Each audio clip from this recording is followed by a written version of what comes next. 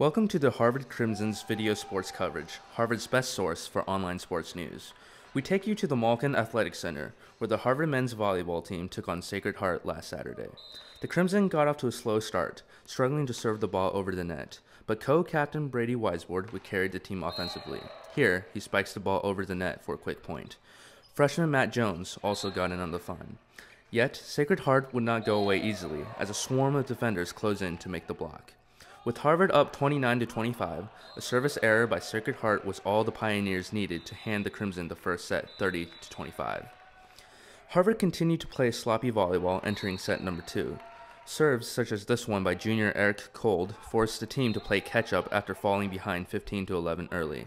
At times, the Crimson looked out of place on the court, unable to counter Sacred Heart's offensive game. And though Harvard kept it close, poor serving allowed the second set to slip away from the Crimson 32-30.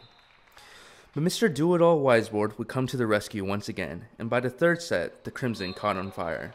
Putting their repertoire on full display, Harvard relied on impressive saves, timely blocks by the front line, and killer spikes.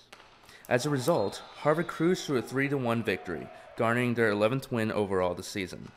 More importantly, with just one game remaining in the season, the win guaranteed the Crimson a spot in the playoffs and a share of the EIVA Hay Division title. Coach Brian Baise had this to say after the game. It wasn't our best match of the year, but again, we showed that we could buff it out and get the points when we needed. The second game being the exception. And Sacred Heart, as usual, they're always tough. They beat Rutgers last week. Last time we played, it was 15-13 the fifth game. We knew it was going to be tough, but our guys really wanted this game, and we've known that for a long time, and they went out and got it. So I'm proud of them for that.